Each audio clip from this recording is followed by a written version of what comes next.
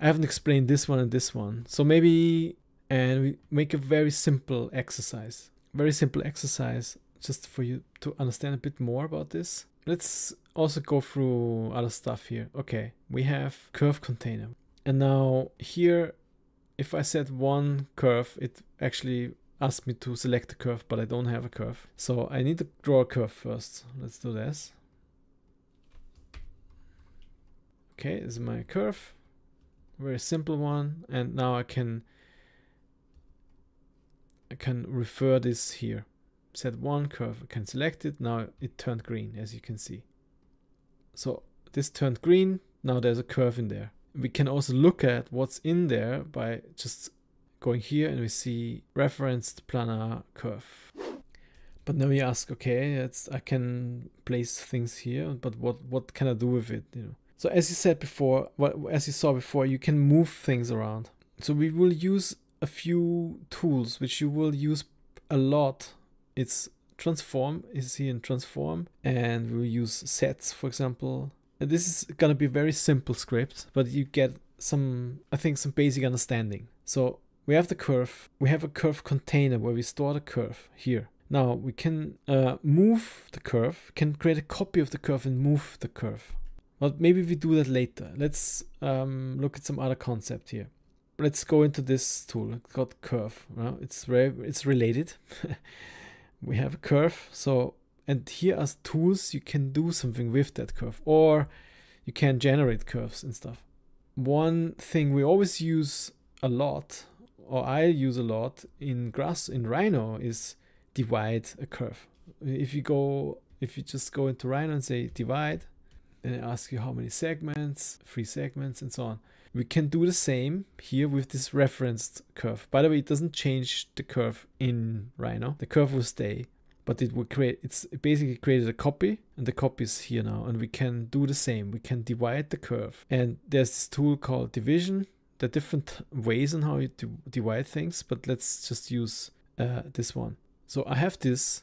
Here it says curve, count, and kinks.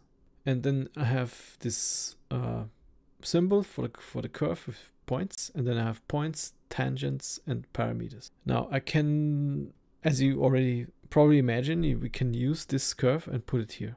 And by the way, we could also use another curve. And now what I do is I go here and say set multiple curves. I'm gonna select both, enter, and now both have some division automatically. So instead of like me going there, divide, it already divides both. And now I can go here and I see a count, and it says 10. If I right click here, actually there's a lot of things, additional input now. You can see that curve, bake, wire display, disconnect. I can disconnect the curve if I want, then it disconnects this curve, or the curves.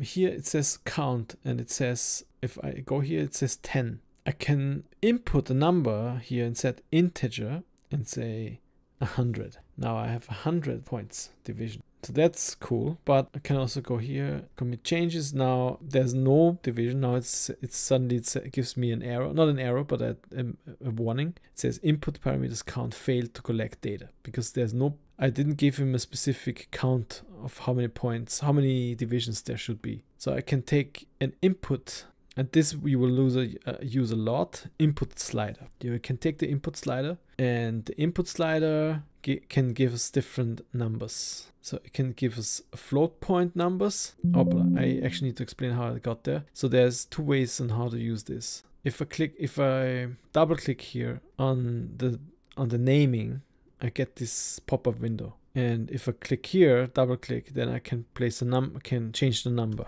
1. Or I can use this dot here to change the parameter.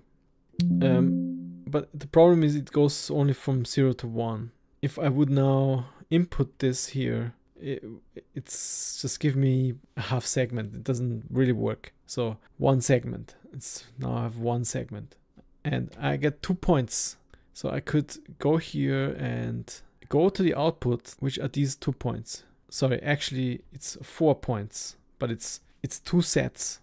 One is this set for the first curve, one is the other set for the second curve. So one curve, and it shows the coordinates, and then the second set with the coordinates, start point, end point. And now I could, if I double click here in the middle again, I can change the name. I could say segments. There could be an expression in here, a grip style, shape and text, box and text. I have never tried this actually, really. Oh yeah, you can put a box here, shape and text. I think that's what I want. That's how I normally use it. Segments. You can change the name, but you can also change the name on these tools. I can change the type of number. For example, here is a float point number with digits, and I can specify how many digits I want. And I can set here the maximum and minimum. So for example, I can set the maximum for 100. Be careful not to set it too high. Suddenly, you know, your Grasshopper will kill you. And then you can set the minimum. You can also set negative numbers here. But in that case, negative numbers don't make any sense. So you can see the range also. So you see from 0 to 100. You could also say 0 doesn't work anyway. So let's have at least one segment. Now, my range has changed from one segment to 100. From 1 to 100. And you can see that here. You can test kinks on your own. You get always like a description of what things do. Number of segments, curves, curve to divide, kinks, tangents, parameters. What else could you do with this now? So first of all, I could also remove this. I don't like this. Now this becomes yellow. It's a warning. This still ran. It's just that here now this tool says, well, before I had there's another curve reference, but it's gone now. So I could go in here and say manage curve collection. So we can set curves, we can set multiple curves, manage curve collection. I can go in here, get this list, this pop-up window with a list, and it says here null curve. There's one curve is not here, and then there's another one is referenced. It's this one. I can go in here and delete. And now this is green again. And you can also just re-reference, but sometimes this is, if you have huge amounts of things selected and you ran into the same problem, then you can go in here and clear, or you can manage the collection of items. So this is one thing. Now what's interesting here is that what is the output here? So I could, what I can do, if I hide this, if I turn off the preview and I put here points, I can see points. If I go on the tangents, then I see this one. Very interesting.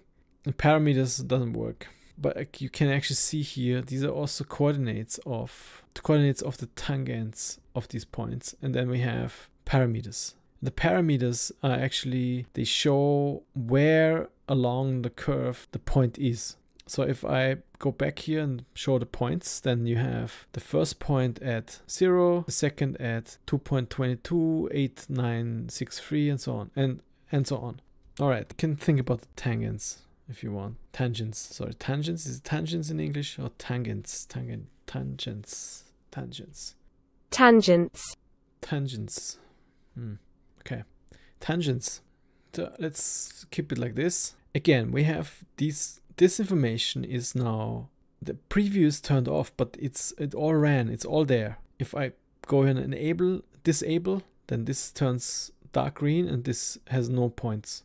Enabled is all there, but it's not shown. Because if I turn this on, then I will see these points twice. They're always green because I either touched them here or touched them here, and now they're red. But if I touch this here, they become green. So the points are now twice. So that's why I like to turn this off. And if I turn this off, then I only see the Rhino curve. Okay, we can just show you something so you understand a bit on what the power of Rhino is. So I can move things. Let's move things. We can move something or scale or project and stuff, but we can move things. And it's interesting, where is that actually?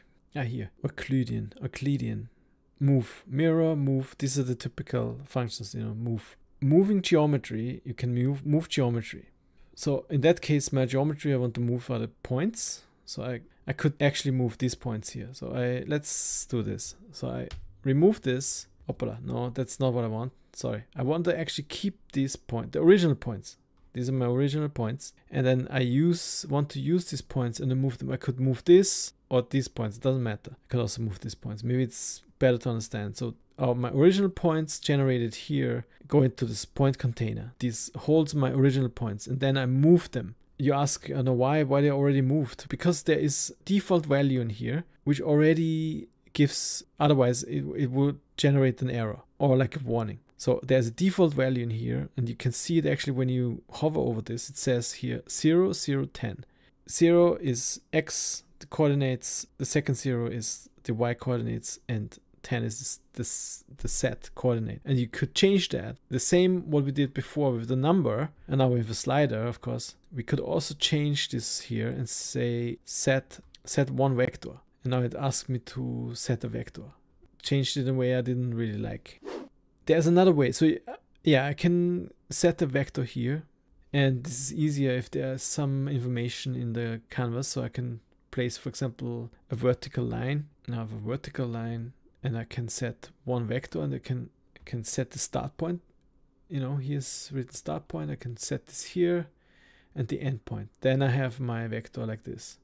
But what if I want to move the vector? What if I want to move the vector in the same way I create the segments? Then what I can do is I can go here to vector. Vector is basically direction. It's a start point and a direction and an end point. There's a vector. I can go here, and there's a tool it's called unit vectors. It's either unit to x, y, or z. And in that case, I want to move it vertically. I could use this unit set vector. I can place this in here, and again it moved strangely. Now it doesn't move along this vector anymore. I can remove this line, but it still moved. It's because this also has a default value, and by default this is turned off, by the way. There is no really a preview. There's no preview because a vector is not shown as a thing. It's really just a direction, and it's a unit vector, means it moves one. We can change the factor by using a segment, a slider. So we can use the slider. We can copy things also here, by the way. So we don't have to always go back in here. We can get another slider by, so here's the slider, number slider. Double click, number slider like this. Or because we already set something here, we could also take this here and Control C, Control V, and place this in here. Now, where is it gone? Okay, now it moved along the set vector 18.8. And by the way, I didn't finish explaining what's actually happening in this number slider. I can also go here and put integer numbers. Then there are no digits. I can also use the even numbers or odd numbers, but let's use integers in that case. Okay, I have integers, or better, we use integers here. That makes more sense. So we don't have 0.8 segments. Go here in integer. Integer numbers, yes. And then here we just stay with the float point numbers. And now we can move this up and down. And now you say, oh wow, but we did this before. Yes, exactly. We did this before, but now we have a copy of these points and a copy of these points. And here it's called geometry. We could place here points as well, so it's very clear. And we can turn this off. Preview off. Now the only thing I'm seeing now is these points and these points here. That's pretty cool. What I can do now is I could create lines between these points. So if I go to curve, I can go here and primitive and say line. I place this in here and it says start point and end point. Let's say the ones below are my start points and the ones above are my end point. Ooh, and now I have vertical points. So I think you can already imagine where this goes. You could create parameters for, you create a script for stairs where you can change the thread, the depth of the stairs, the height of the steps, and so on, the amount of steps. So now we can change the segments and it just creates our vertical lines in between. we don't have a curve here on top, but we could have also moved the curve with it. So we could have said, we also want to have the curve here. We want to have a copy of that curve here. So in order not to mix it up, we can just copy this, copy, and we want to keep the same, direction and the same distance, but now it's the curve we want to move. So we can, instead of like placing here the points, we can just connect the original curve, which is here, with this one. Boom. And now you don't see anything, of course, because this is the previous off, but there's still a curve in there. And I know that because it didn't turn orange. So I can either turn this on and I see my curve, or I can go here on curve and put this here and I have a curve. I have my copy of that curve. And now I have my curve here on the lower end, which lives in Rhino and here. And I have a copy with I moved, and now it's here. And I have my points. Sorry, the lines in between. All the geometry really we see now is, and I can maybe turn off the original one. I can just turn it off. Now I only see what's coming from Grasshopper. This is all from Grasshopper. Now I don't see this curve anymore. I can actually turn this on. Okay, now I have curve, points, vertical lines, curve. So this is one geometry. There's another one, another one, another one. Now in order to bake everything, I can just go here. Let's put this on a new layer. Just create a new layer here. Just rename this. I can say bake, and it asks me which layer I want to bake it. Let's say in bake, and okay. And I can do this with this one. Right click, bake, bake, bake, layer bake, bake, bake, okay, and bake, bake. I said bake a lot now. I hope you don't mind. I could save now this script, of course. Let's do that. Save document, points and lines. And now I can see the name points and lines here. And if I now close Grasshopper, you actually see it's still here. This is what we baked. Now this is now geometry which is inside Rhino. Inside Rhino. Points, it's all here. It's just for you to understand, Grasshopper is not gone, it's still here. So if we turn this off and we click here, then we still, it's just a window. It just closes the window and it turns off. Actually now it's all here. If I close this, if I close the window Grasshopper, then also the content, whatever is in Grasshopper, is gone. But it's not gone, it's just hidden. So clicking back on Grasshopper, it's there. It's just this window is now small and I can make it bigger again. I hope you liked this episode. My main light also stopped now. So that's also a sign for me to stop too. And I hope you have a good evening or afternoon. And yeah, see you in the next video. Ciao.